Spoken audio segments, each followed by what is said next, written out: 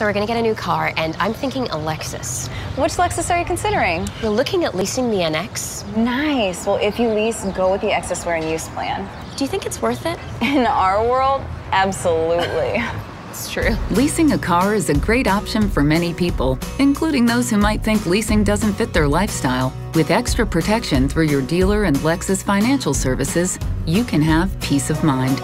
An excess wear and use protection plan helps waive your responsibility for qualifying excess wear and use charges at lease end.